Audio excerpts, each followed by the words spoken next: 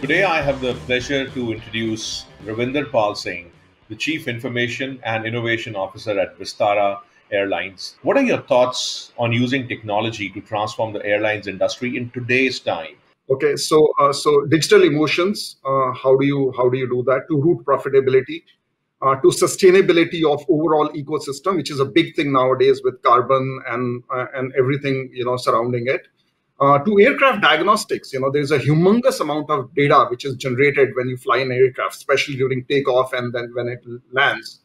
Fuel management, tech can play a huge role in redefining what is an in-flight experience to airport experience. So in a nutshell, the entire definition of journey can be rewritten and should be driven by tech. Could you share your vision, your organization's vision, and how and what role does technology play in enabling that vision? As a founding CIO of Vistara, I passionately ensure technology is a driver, not only just an enabler. And that's why you see, tech stacks in Vistara, which range from machine learning to blockchain, robotics to sensor-based big data. Our aircrafts are e-enabled, and e-enabling of aircraft to biometrics.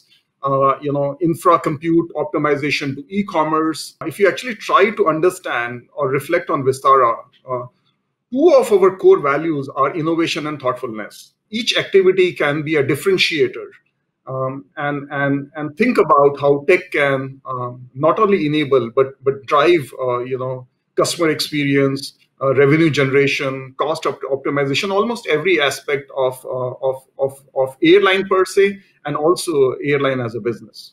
What are the key business areas that you are continuing or doubling down through these times to really be ready for the future?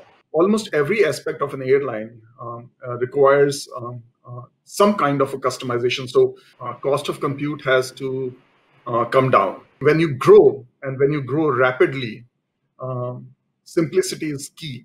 Right from perspective, once the machine is initiated or is in production, how do you basically make sense out of data? And then once you have made sense of data, how can that particular data drive your business? I think these are the three areas: cost of compute, customized machines, and simplicity. These three will be key areas for us. Share some insights about how you started your journey with Google from your organization. And can you just give us some insights on that journey? Airlines overall pride on safety. Safety is essential. It's critical for us. If you look at our engineering, the whole engineering stack, it actually runs on Google Cloud. If you actually look at flight operations stack, it actually runs on Google Cloud. Criticality is in accuracy of data. Criticality is in synergy of the system of records with system of revenues, and how do you basically take decisions.